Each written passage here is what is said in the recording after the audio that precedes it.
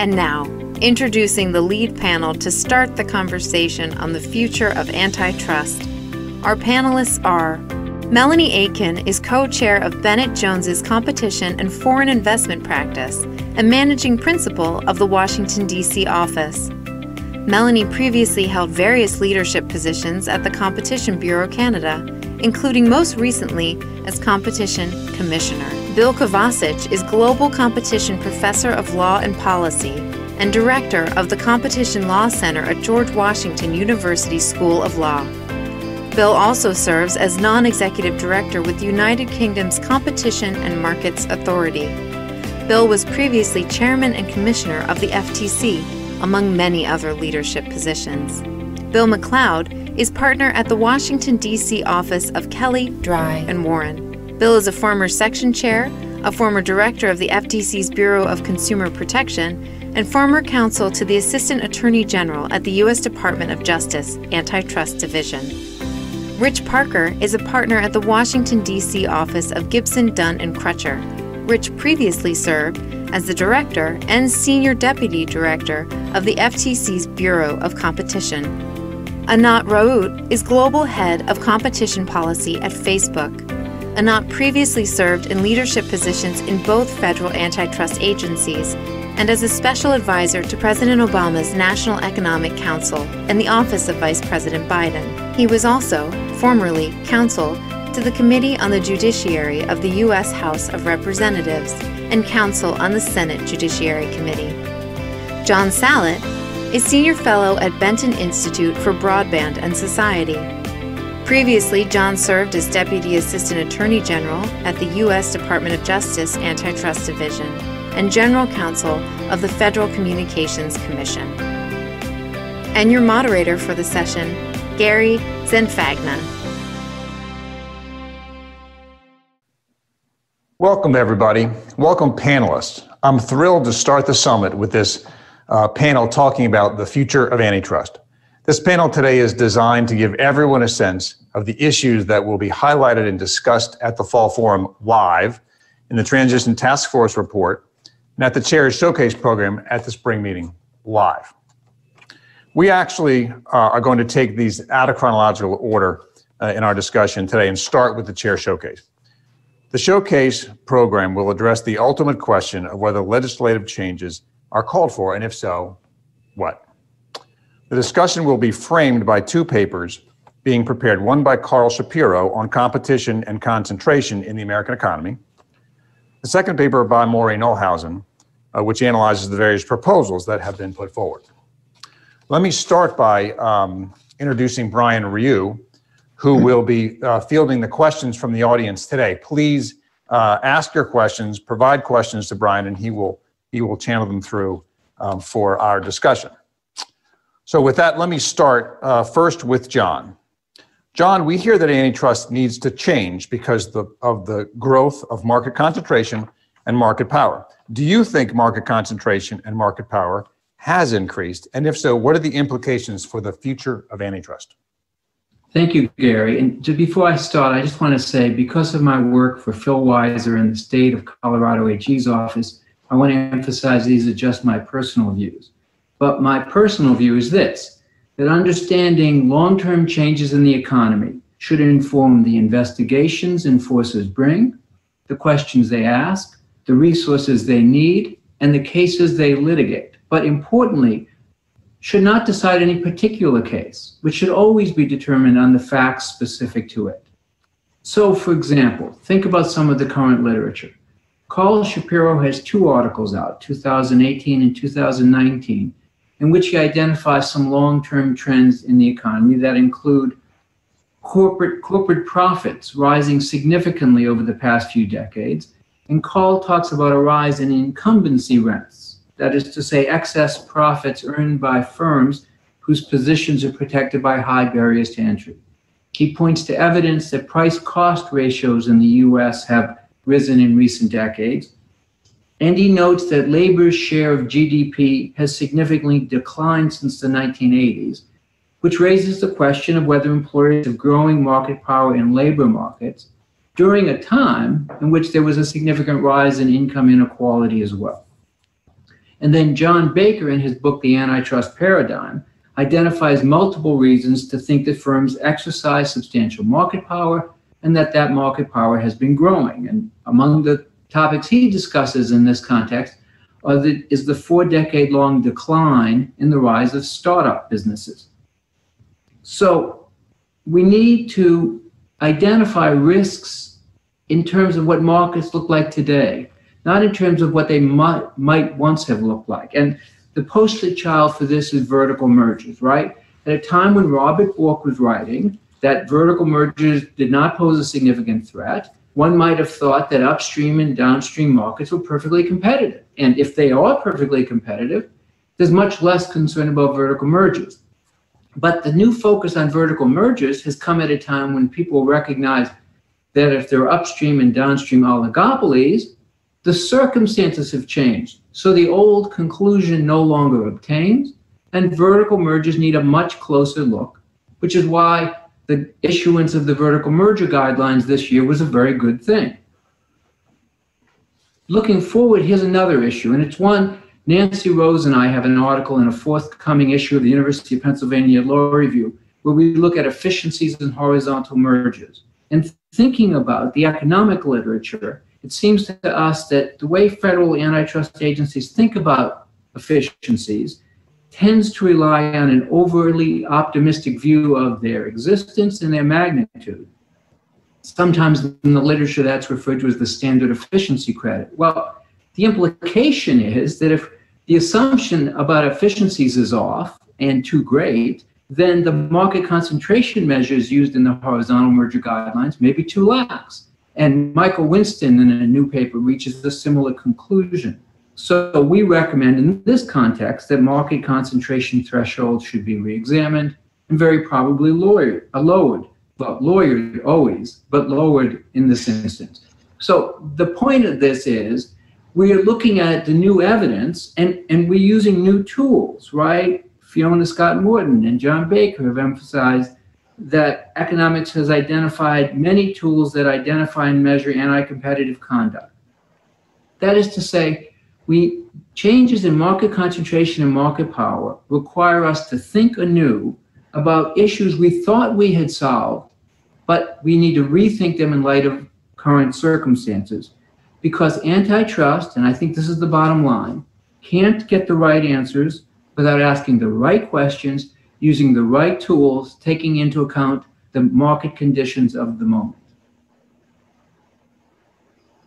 Great. Thank you, John. Bill Kovacic, what are your thoughts on the question of market concentration and market power? Thanks, Gary, for the opportunity to participate in the panel. Congratulations for the start of your section year and best wishes for a great year in the section. Thank you. You get the impression in looking at the modern literature that nothing's going right, that we're in a cataclysm where in sector by sector things are going to pieces.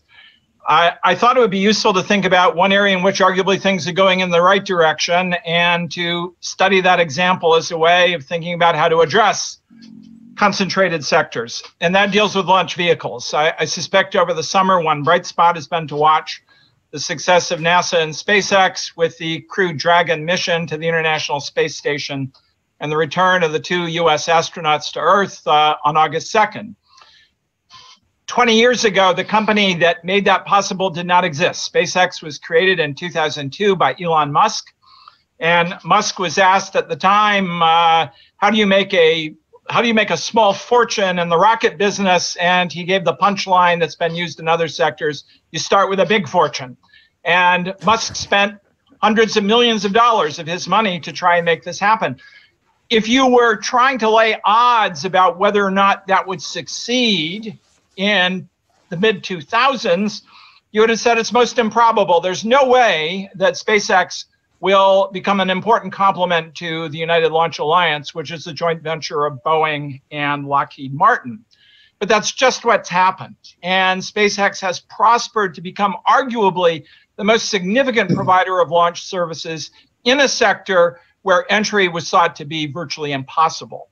And SpaceX has been joined by other firms, Blue Origin, Jeff Bezos' company, several others that are creating a new commercial market for spaceflight, both in low Earth orbit, but also with possibilities for further explanation. How did that happen? One is that NASA, the Department of Defense, used tools available to them in the government procurement arena to facilitate entry. And I think a big lesson there is how government procurement, with the massive sums that the national government spends, can be a mechanism for opening the door for entry and expansion and the development of entirely new technologies. A second lesson from it is that beginning in the early 1990s, the two federal enforcement agencies looked at lots of defense mergers.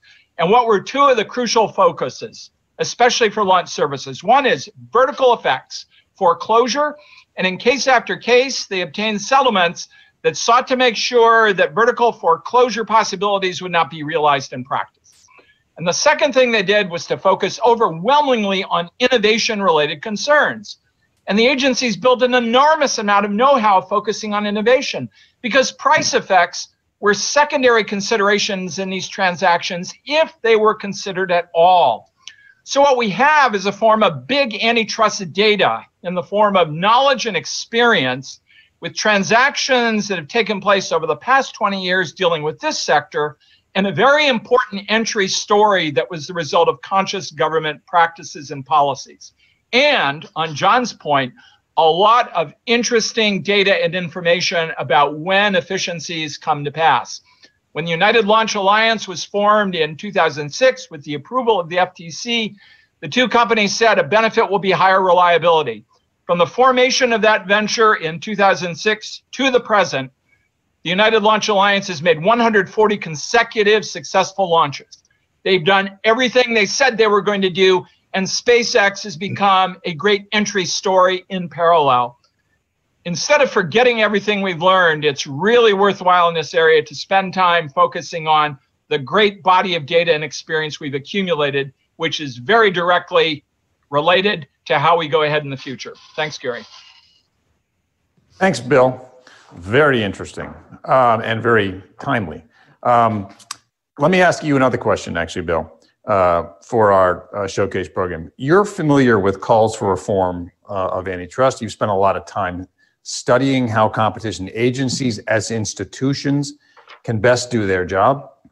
Do we need to consider the institutional strengths and weaknesses of our antitrust agencies, law enforcers, and courts as we contemplate whether or not legislative changes are appropriate? The institutions are the essential foundation for success in any area of law. To use the space analogy again, I spent 3 years in a law firm working for one of the companies that was a principal supplier to the Apollo program. And one of their engineers once told me that the physics of going to the moon was pretty straightforward, but the engineering was really difficult.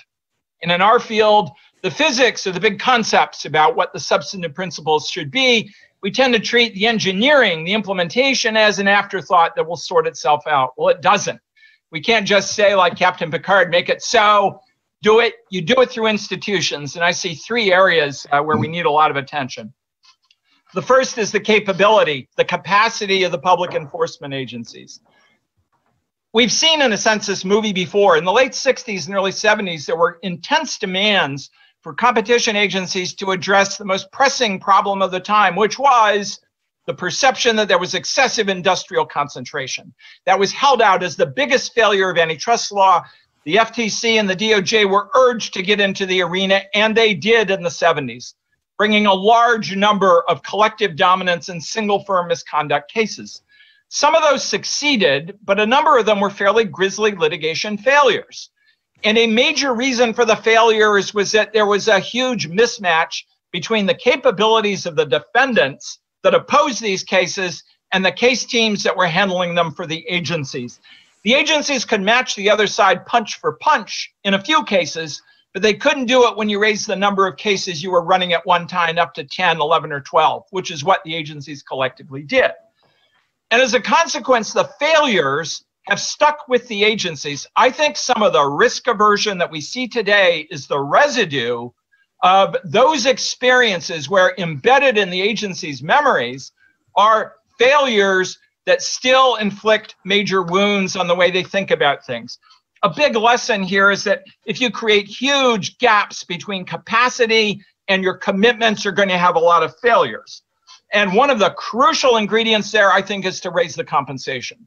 Dodd-Frank, when it created the CFPB, put the CFPB on a higher salary scale that the financial services regulators have. The CFPB pays its people 20% more than, say, DOJ or the FTC do.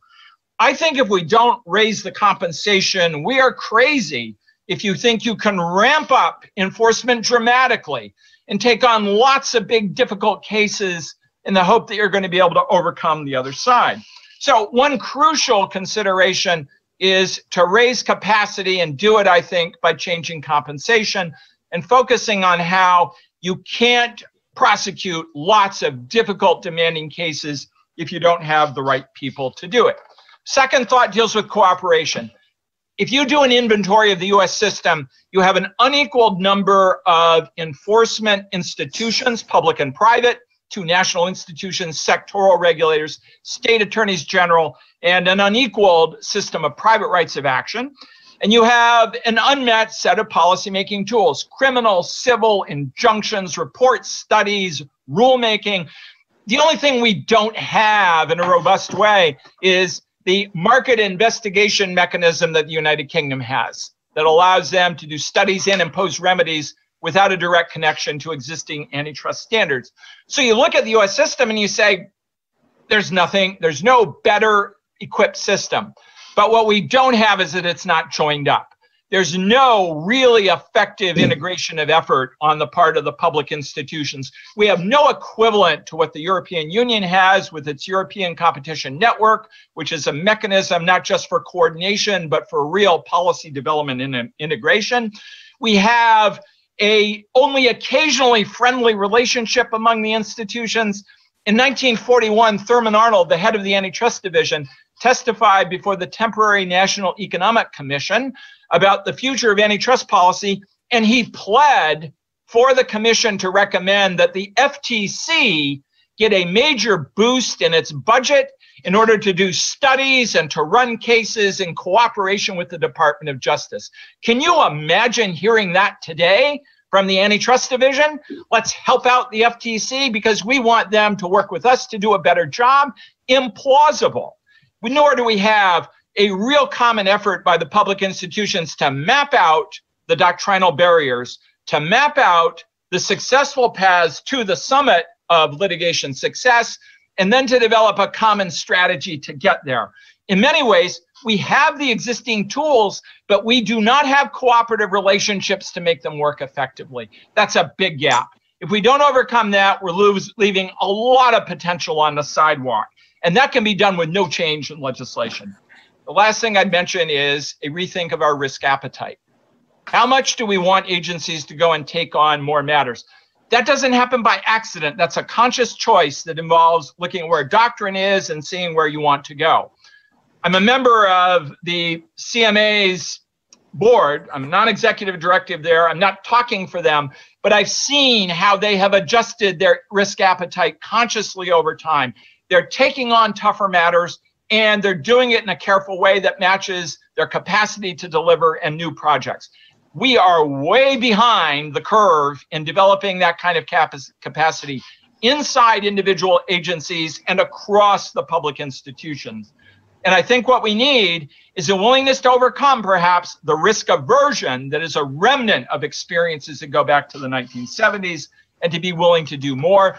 To do it successfully will not simply happen by chance. It will require a lot more effort collectively by the public institutions. So there's a lot you can do right now with the tools that you have, but it won't simply be the result of spontaneous combustion. Thanks. Thank you, Bill. Thank you very much. Melanie, let me turn to you. What are your thoughts from a Canadian perspective on the idea of the institutions? Thanks very much, Gary. Great to be here and with all these folks. I think, Bill's comments about sort of the institutional limitations, I think is so apt. There's been a lot of talk about the adequacy of the tools, particularly, among the sort of the platform cases and whether, there's killer acquisitions and how do we deal with the phenomena of big data and the overlap for some people, or the overlay, for even freedom of voice and that sort of thing. I think the different challenges are certainly more acute for some agencies than others, and it turns a lot on their mandate, and in particular the flexibility that they have or have not been afforded to pivot. I think the institutional agility, I think we can all kind of acknowledge, particularly in our enforcement agencies, is not necessarily a strength, and that's not a criticism meant pejoratively, it's just a reality. And it may make these debates and coming up with possible solutions to them that much more challenging. The one trend that I would comment on that I think, something that agencies in particular need to think about adjusting to. We've been seeing, an interesting response from smart but generalist judges to the ever increasingly complex competition between experts at trial. At the end of the day, they're just sort of throwing their hands up and saying, well, it just sort of seems like a wash to me. I want to hear from the executives. I want to hear traditional testimony. I want to see the documents. And you have to question, in those circumstances, how compelling a particular expert report would have to be and an expert's testimony would have to be in order to actually move the dial one way or the other. So I'm not saying it's necessarily a bad development, but I do think it's a departure. And I think it's something that the agencies very importantly are going to have to adjust to in how they evaluate the strength of their case ex ante, how they bring their case, how they argue their case. And again, I think this institutional limitation that just comes from the fact that, it's partly risk aversity, but it's a number of other things as well that just kind of clog the wheels. That's going to be something that makes it relatively more difficult for the agencies to adjust to than perhaps the parties on the other side. And this issue, I think, is going to be really fun. We're going to address this at one of the panels at Fall Forum, and we're going to have the privilege of hearing from Judge Mehta and some others on something that I think is pretty timely. Thanks, Melanie, very much. Let me turn to Brian Ryoo and ask if we have any questions so far from the audience that we could ask the panelists. Brian? Thank you, Gary. We're seeing some really interesting questions from the audience in the Q&A box. I'll get started with one from Scott. Do any of the panelists see real potential for significant changes to the Sherman, Clayton, or the FTC Acts gaining momentum in Congress? And if so, why or why not? There's the question. Who wants to take that one? I'm happy to address it, Gary. Take a first Thanks, John. Go. So look, I think just to put it in context, this question is a key part of what is going to be the chairman's showcase when we meet in person at the spring meeting in 2021, right? I mean, Gary talked about this, but we're going to be advantaged by having an economic paper from Carl Shapiro and a paper analyzing such proposals from Maureen Olhouse to lead into the discussion. We ought to remember, it's been a long time since there was significant antitrust legislation, right? 1950, and a lot has happened in the economy. And I think the key question that's going to be asked is whether case law is putting unnecessary burdens on antitrust enforcement. And there's reason to think it is. Think just about these decisions. The implication in Amex, both on transactions platforms, but even separately on the notion that one has to define a market in vertical restraint cases, even if there's direct evidence of economic harm. Or the application sometimes of the no economic sense test, which in a way that seems to me to contravene the rule of reason. Or labor monopsony, right? Where defendants come in and can say, well, there's no harm to consumers, but that's not the question because the competitive process is harmed if labor monopsony artificially lowers the wages of workers. These are issues that are burdening antitrust enforcement. My friend Michael Cadis likes to say, governments shouldn't have to prove that water is wet, but that's sometimes what's going on. I think that's part of the reason, in addition to concerns about long-term trends, why we've seen some legislative proposals. I think we're going to see some more. I think the ABA should think about them very carefully.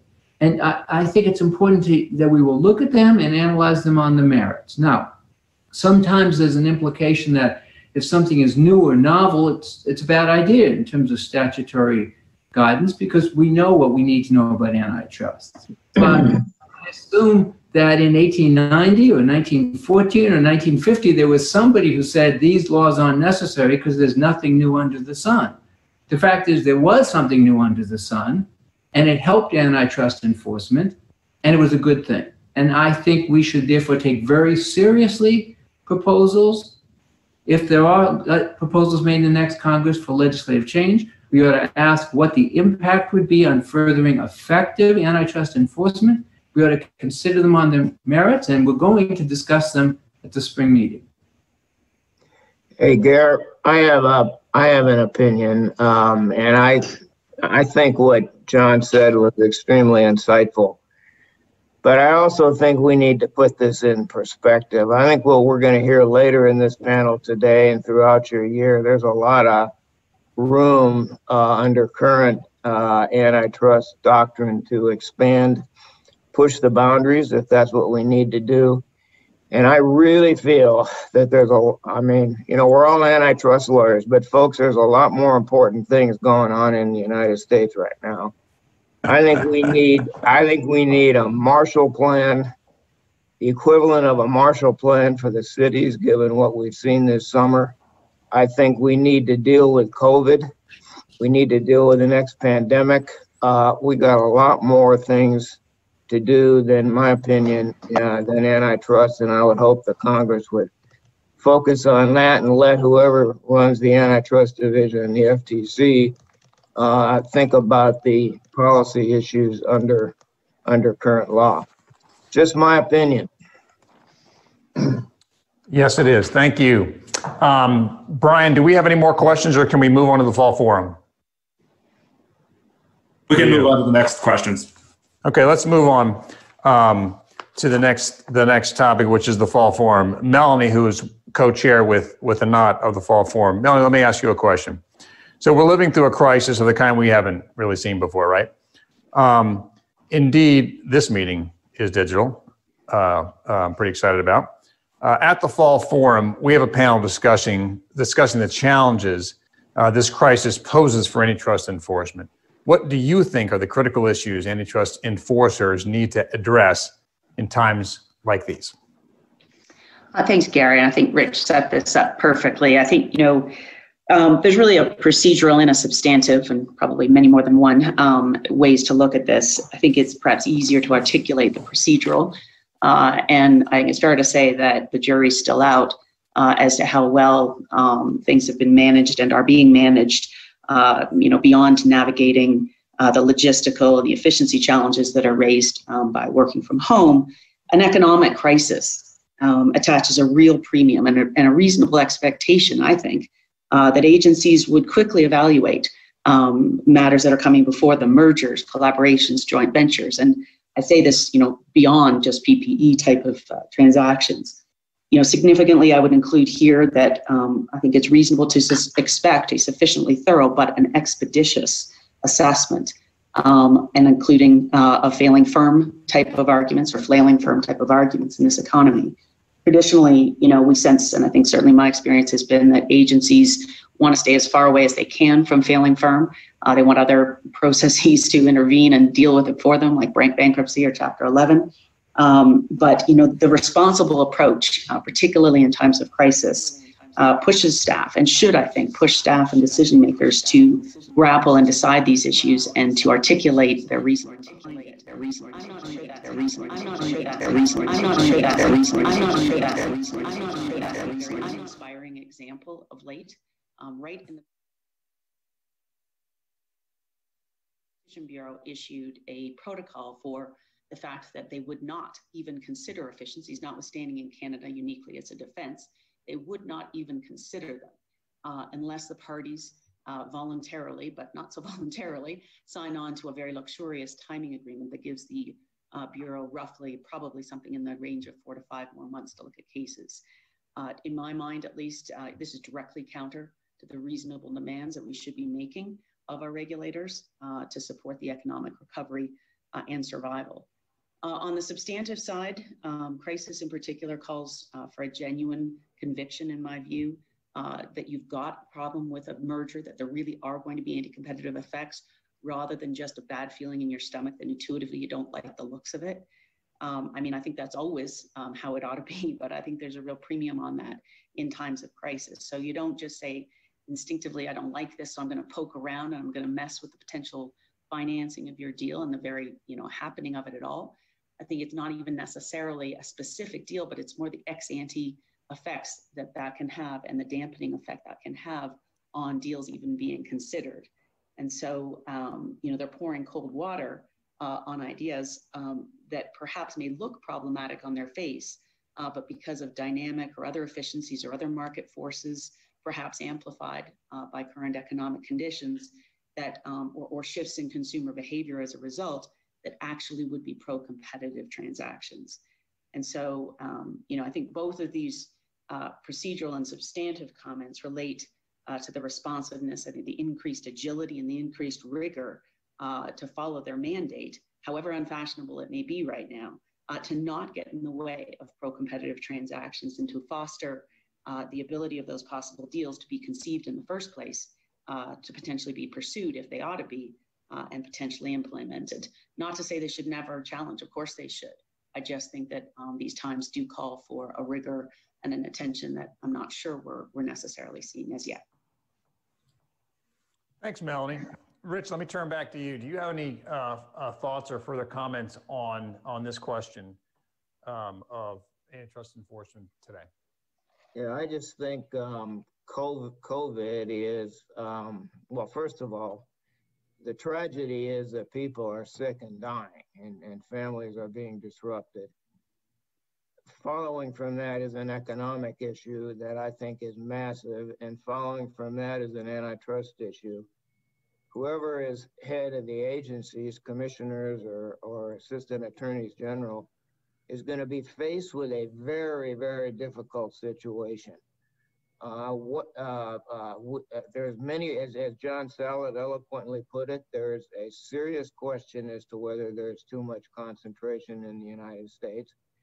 And if that's the case, and if you believe that, you sure don't want to make it worse. And then there's others on the other side who take a different view. But even if you take the view that concentration is not a problem, you don't want to create it. And so you are going to have to figure out what the balance is, because you're going to have small companies, vital companies, previously vital companies, who are in serious trouble and want to be bought by whom? Well, by the companies that have thrived during the pandemic, and that would be, guess whom? The platforms and some others. I wish that is an extremely difficult issue, and it will have to be sorted out case by case the old-fashioned way. But I will tell you, and I will predict, having been an enforcer myself, this is going to become very, very difficult, and I think it's the number one challenge in my opinion. I think you're right. Thanks, Rich.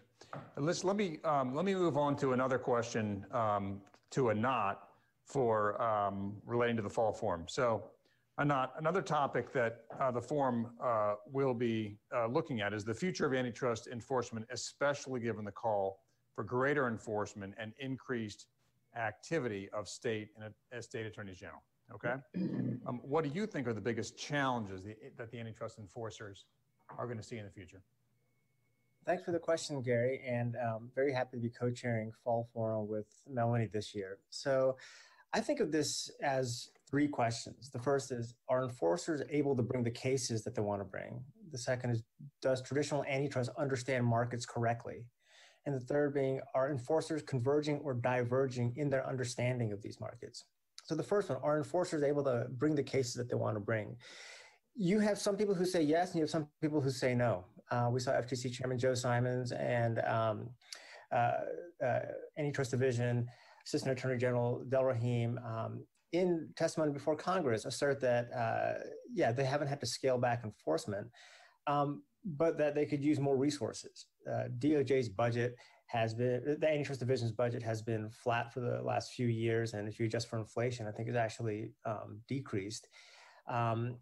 And for any of you who've litigated a case in the last few years, you know that the cost of economic experts does seem to be going up, especially when the big cases rely so much on a battle of experts.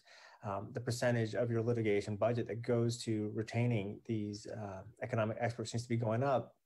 So you would have some enforcers that say we can do it, but it's just becoming more and more costly to try to keep up with the level of enforcement we'd like to see.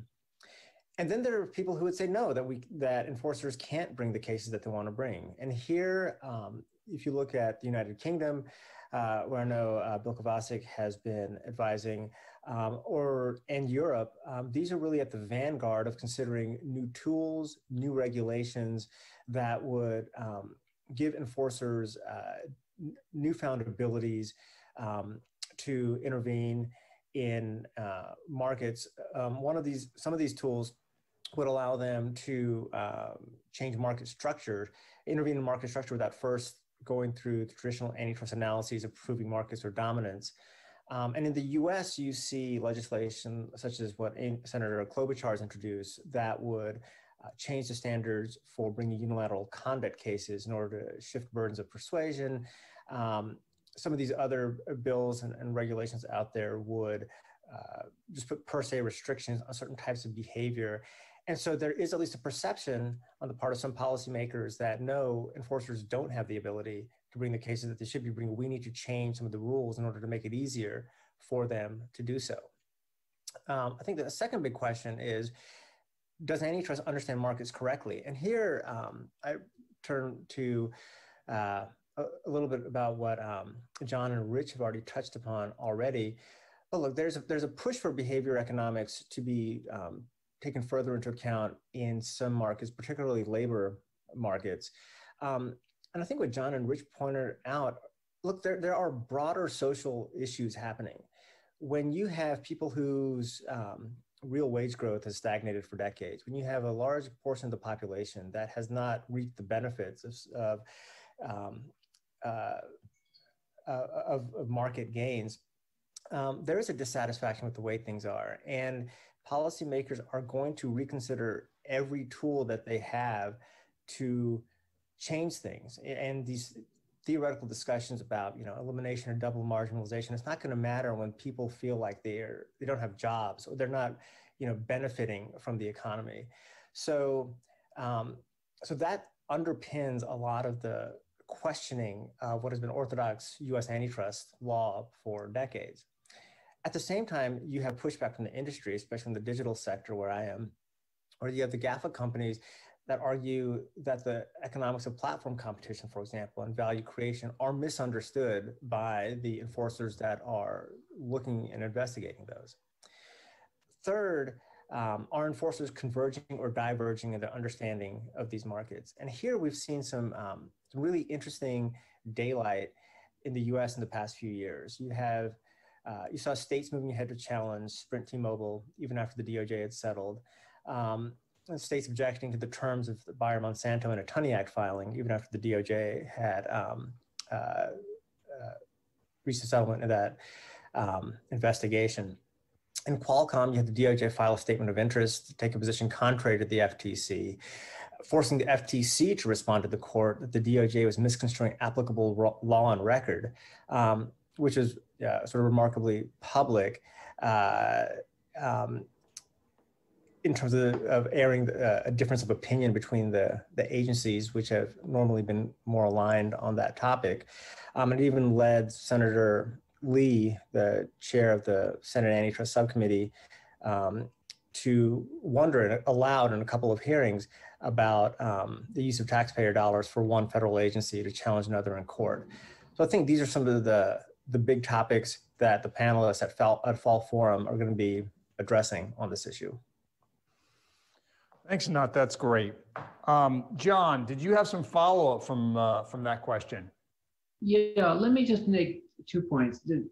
As a discursive remark, right? One of the great things about antitrust is the chance to learn from people with whom we practice, right? I had the chance to practice with Rich Parker for a while. It was wonderful. Let me mention 2 others that I think go to the future of enforcement. At the Department of Justice, I worked for Renata Hessel.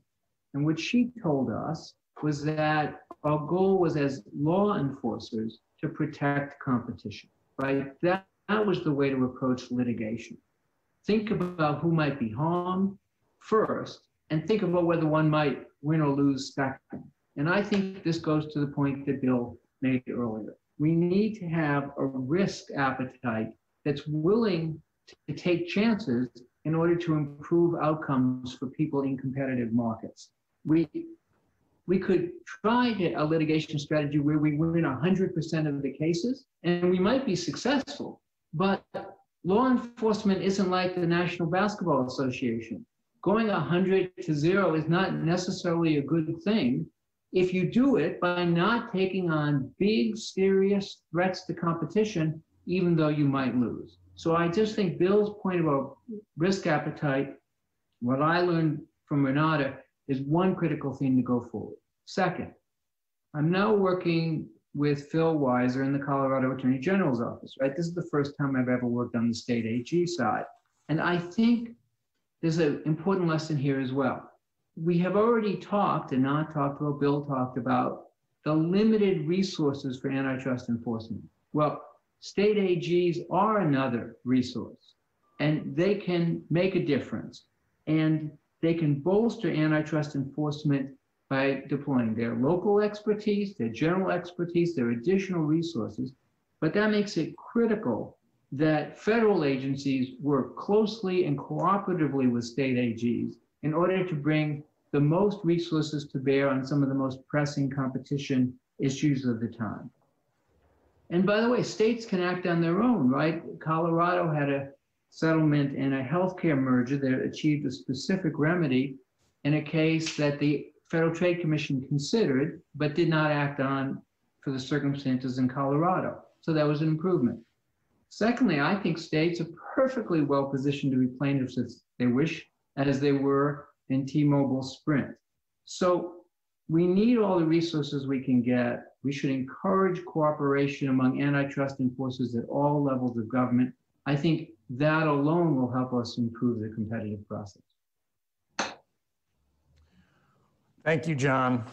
That would be very consistent with what Bill was saying. Brian, let's go to the chat box. Are there any questions from the audience at this point as it relates to the fall forum, or frankly to the showcase before that? Sure. So this question is for Melanie and Rich and others as well. It's about COVID and living in an extraordinary time like this. Do we think in a time like this that added stability for consolidation should be considered in merger review? Melanie, go ahead. I just didn't hear whether, is it the very last part of your question? That added stability for consolidation should be a factor considered in merger review. Well, I guess just off the top, I think we have to be really careful to make sure that the agencies stick with a model that is not over-informed by sort of immediate crisis or public interest type of considerations. But to the extent when you refer to stability, you're talking about the competitive process and what's good for it in the long term in terms of encouraging innovation and investments and allowing sufficient scale to take advantage of, to a certain extent, I know it's a dirty word, but network effects, then sure, because that is directly connected to the competitive process and the health of competition. But I think one has to be very mindful. It's a slippery slope to start getting into, industrial policy kind of considerations and public interest considerations and things that I think we are starting to see hints of, and is something that I would want to be very careful about doing. Whatever you just did, minutes move. So I think, thank you, Melanie. I think this is, to me, I thought that's a great question about stability and the like. I mean, this is really a bad situation. And while if I were a policy person, I would be very concerned about concentration, or at least not, if we don't have a problem, at least not causing one. But, I will worry about people. I mean, this is tough out there. And as a matter of prosecutorial discretion, I would have to pay attention to a claim that things are really going south out there, government, and people are losing jobs and companies are falling apart. This company can be revitalized and jobs can be maintained and innovation can occur if we do this merger. Yeah, that would be a factor. I mean, and I'm glad nobody's saying, hey, Rich, what's the answer here? Because I don't know the answer. I'm just telling you how tough the question is, because everybody worries about concentration and market power for good reason. But everybody worries about people too, and this is what you're trying to figure out. And that is why people in the next job will have gray hair very quickly, in my opinion, if they don't already. Thanks, Rich. Brian, are there any other questions that we want to go through now? We can move on. All right, let's move on. Let's turn to the last topic, which is the Transition Task Force report. And I want to have a question for Bill MacLeod. Bill, you've been very patient in your time. Thank you. Bill, much of the attention at the FTC has been on competition issues, right? But consumer protection is obviously just as critical part of the mission. What aspects of consumer protection do you think deserve particular attention in the task force report? Thank you, Gary. Thank you for having me. And patience, not at all. I have been very happy to hear you all talking about consumer protection for the last 50 minutes. We know that competition is merely the servant of consumer protection, because competition is all about delivering to the consumer the best that the market economy can provide. And that is going to be what will be driving consumer protection policy over the next few years. And I think we'll be touching on this in the transition report. But let's pick up the first item that Rich mentioned, because it is going to drive consumer protection as well. COVID is going to be a hotbed for fraud, and already we are seeing both the states and the FTC ringing up cases and investigating more, and I think we're going to see a slew of those cases coming out of the agencies over the next year. And they all underscore one of the most important things about both competition and consumer protection. Neither works unless we have truthful and accurate information in the marketplace. But there are also other developments that are going to be extremely important on the consumer protection front.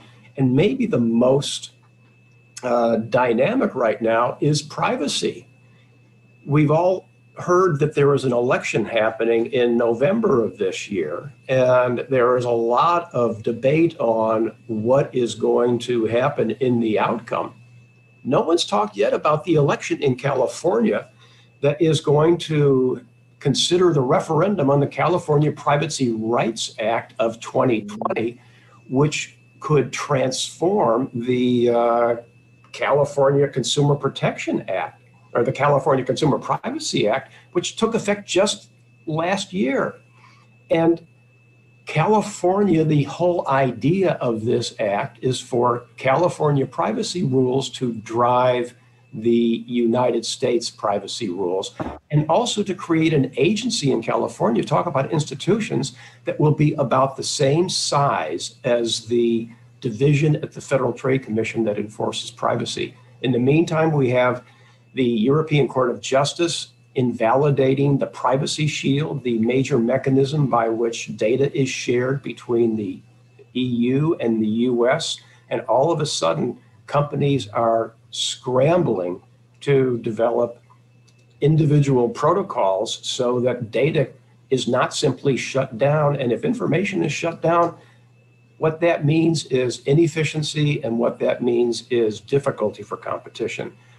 Finally, major cases going to the Supreme Court right now, a question that we did not ever expect to see was whether the FTC has the right to pursue inequity redress for consumers in consumer protection cases that have determined that consumers were bilked of their money. As a matter of fact, one of these cases that is going up is a case that overturned a case that I brought back in my FTC days. The Supreme Court's going to decide whether or not the FTC has the power to return money to consumers.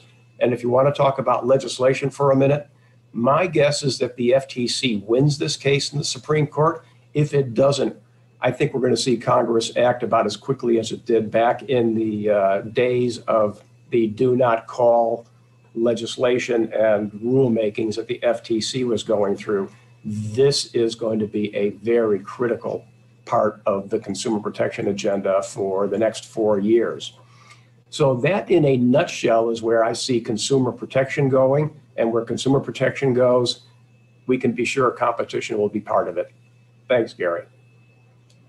Thanks, Bill. Good point. Anant, do you have any follow-up you'd like to add to what Bill was saying there? So I agree with Bill. I think in the U.S., the biggest issue for the next couple of years is going to be where the U.S. lands on privacy. And I think that the 13B decision, if it ends up adverse to the FTC, will have tremendous ripple effects that, as Bill pointed out, will have to be addressed in some form or fashion. The one thing I would add to what Bill was saying was that when I was in the Senate, I noticed an interesting trend, which is a rethinking of just how much of the onus should be on consumers and how much should be shifted to corporations themselves, kind of like a rethinking. Because for a while, look, if you had stuff in your terms and conditions and the user clicked accept or agree, the consumer was imputed as having read and understood each of these terms and therefore acting as a rational economic actor based on this information, even though you knew that it wasn't happening, that people were just clicking and agreeing to things and not understanding what they were agreeing to. And so for the longest time, consumers were almost being penalized for certain actions and activities, but because they weren't adhering to the way the model was set up. And so what you're starting to see more of are, especially with Senate Judiciary Committee and some of the Democratic members over there, is rethinking, if you know consumers are not going to be able to read and understand all of these things, how much do you want the burden to be on them? And how much do you either want to simplify it or do you want it to be on the corporations themselves? And that's something that you're starting to see crop up in consumer protection legislation over there that I think is going to be a really interesting rebalancing, potentially, if it goes through. Thanks, Anant. Let me ask one more question relating to the Transition Task Force. Rich, this is for Rich. Rich, you've litigated mergers for the government and for the private parties, including the big victory recently earlier this year on T-Mobile Sprint. Mergers have gotten a lot of attention, obviously, including during this current crisis. What do you think are the biggest challenges that antitrust enforcers face reviewing mergers these days? Well, the number one is what I said and what Melanie said earlier is the COVID issue and how you make that balance. Is, in terms of Brian's last question, a year ago, I don't think anybody would have given any thought to economic stability or stability of these. That's just not the right. It's not the job. I think now you have to. I don't see how you avoid it. Second point is this: is that if you are whether you are on wherever you are on the spectrum, I think you're going to want to push the boundaries because you sure as heck don't want to create a concentration problem, even if you believe you don't have one. And second, if you believe you have one, you really want to do something about it and you want to push the boundaries. And that requires two things. Everybody knows my own personal bias. You can't have enough trial lawyers. The agencies right now have some great ones. No question, both do. They're both very good in court. My own view is, I think, and maybe this goes back to Bill's views on the institution, you got to have more. You've got to be able to go one-on-one with the firms, take them on and push the boundaries. The second point is you have to get lucky, because my favorite case decided during my practice is Microsoft. I think it's the most important. And it was a case which shows that strong facts and strong economic analysis, 1 + 1 means a victory, even with some very conservative judges. And so the question is to find those cases and to back it up with good analysis and to back it up with some great trial work. I think that's the challenge. I also think it happens to be doable. All right, thank you, Rich. Bill MacLeod, any follow-up on that? Well, a couple of things. Rich's favorite antitrust case of all time, of course, was an antitrust case that had a consumer protection element. So I meant to say that, Bill. Rich has just made my point. I think it is also important to remember, following up on John's and Anant's remarks, is that there is nothing new in behavioral economics on the consumer protection side. Consumer protectors have been monitoring and measuring and assessing consumer reactions to stimulus, mainly in advertising, but also in other media, for decades. And there is no question in consumer protection that the consumer's judgment still prevails. But if you hoodwink the consumer into a bad decision, that violates the FTC Act, it violates state consumer protection acts, and it usually will violate the Lanham Act. There is plenty of protection out there for the marketplace and for the consumer, and how we blend that in the new considerations of antitrust doctrine to whether we will trust the consumer to make the right choice in this new information age is going to be a critical question. I think in the end, we can still rely upon the consumer with the tools of technology that we have available to decide in the best interest for him or herself. But that has to remain a major part of the debate. Perfect. Thanks, Bill. I'm glad that Rich could tee that up for you. Let me just, we're kind of running out of time a little bit, but let me ask Brian, are there any questions of the questions that you think we should definitely throw out there right now from the audience? I think we can move on to. Move on? All right. So I have one last question for each of the panelists. And given our time, you've got 1 minute to answer the question, give or take. And I hope I get 6 different answers. It's the same question for everybody, but I'd like to get 6 different answers, okay? Tell me, in your view, what is either the best or the worst thing that could happen to antitrust in the future? The best or worst thing that could happen to antitrust in the future? And let's start, ladies first, with Melanie. Melanie? By the way, I didn't tell everybody what order they're going in. No, and I was hoping I'd have a little time to think about it. I'm sorry. So I think, perhaps I sound a bit more of a throwback, and I don't mean to in any way diminish the crisis that we're in, or the imaginative and creative responses that need to be taken in all fields, so antitrust not excluded from that. But I come back, I guess, to my view that I think politicizing, whether in the name of COVID or whatever it might be, national security, politicizing what we have tended to consider to be a relatively pure antitrust assessment of merger review is a risk. I think if we start introducing public interest considerations, you really do open the door for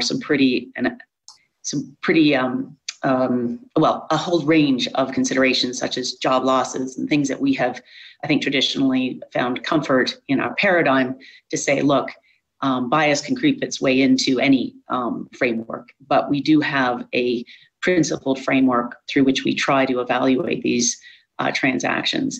And I think if we give that up, I think not only do we have risks for outcomes, I think there may be a real risk for a role for antitrust, because once you start collapsing it into public interest, it becomes a politicized process. And I see real dangers there. And as I said, though, please don't misunderstand me to say that I don't think we should be responding to the crisis in all the imaginative and creative ways we can. It's just, I think we have to tread carefully and not jump in too quickly to try to bring other factors into play. Thank you, Melanie. Thanks for going first. All right, that answer's off the table, okay? Anant, what are your thoughts? Best or worst thing that could happen to antitrust in the future?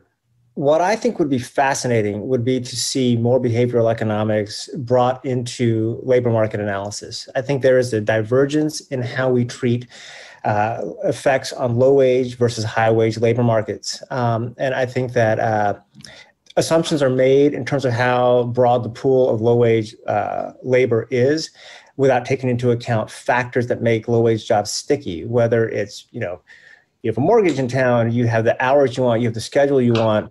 And as a result, I think that we see the same behavior, the same choices that are made in terms of taking a pay cut post-merger, treated as rational behavior in high-wage markets and irrational behavior in low-wage markets. And I would be interested to see further exploration of, whether antitrust current orthodox antitrust understands those markets correctly. Thank you very much, Anant. John Sallet, for you, best or worst?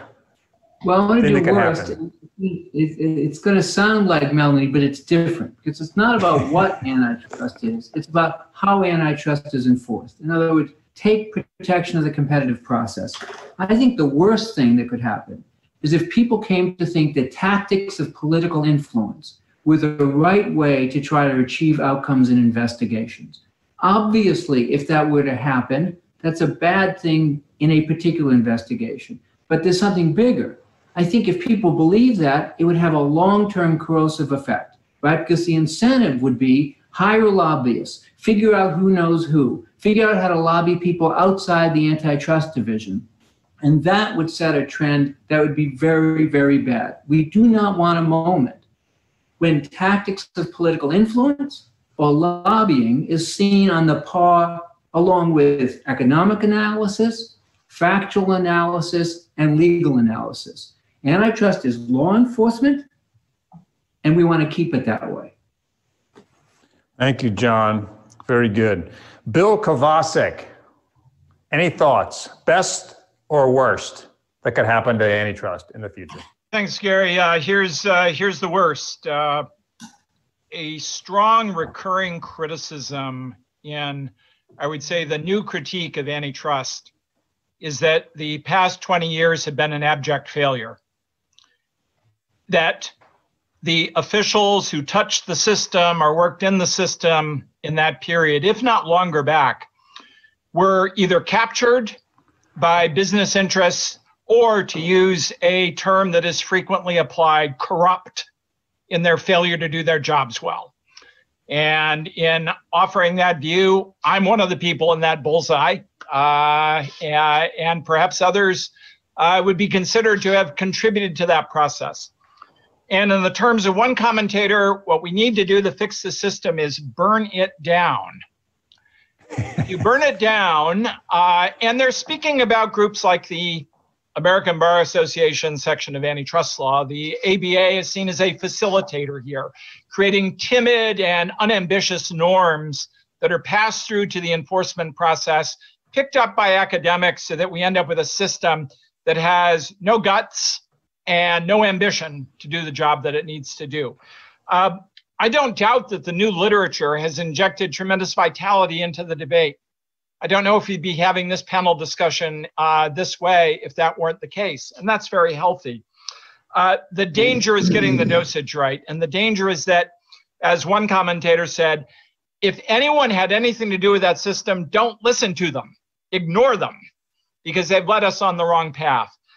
If we do that, we'll not learn a lot about how to do this well. We won't learn about how to do ambitious things like do not call rule. We won't learn about how to bring ambitious, tough cases that the agencies have brought. If you want to do more, and a lot more, it's insane to ignore the successes and failures of past efforts, because there's a lot of know-how built into that system. The worst thing that would happen is that you burn it all down with the people inside, and you literally decide you have to start from scratch. That would be tragic. Thank you. Thank you very much, Bill. I agree with that. Bill MacLeod, you're not going to be last now. Well, Thank you, Gary. And let me just respond first to Bill and say the last time that we had massive dissatisfaction with antitrust enforcement, it was because the courts came up with the centerpiece of antitrust today, and that's the rule of reason. After the government won cases, but the courts decided that they had to apply a cost-benefit analysis, we got the Federal Trade Commission Act, we got the Clayton Act, and things seem to work out okay. The best thing that could happen to competition today, I think we give competition lawyers 6-month details in consumer protection bureaus or agencies around the country so they understand how consumer protection works in the front lines. Thank you, Bill. Rich Parker, the last word. I think that the best thing that could happen in antitrust is somebody looking seriously at the criminal enforcement program. If you look at the numbers, the prosecutions and the fines and everything else have gone decidedly south for some reason in the last several years. I, for one, do not believe that the business community of the world has repented of their sins and would never and are not doing this kind of conduct anymore. That's not my view of human nature. And so I can't understand what has happened. And so I think some bright people, experienced people need to look at this system and try to see if we're doing something wrong, because I cannot understand why we are where we are. I think it's a very serious matter. Okay, thank you, Rich.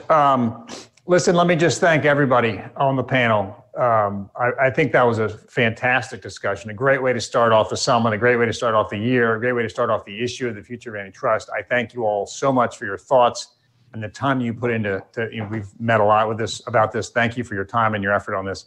And I think with that, I'll say goodbye. And I think we're going to go to a break. Thanks, Gary. Thank you. Thank you, Gary.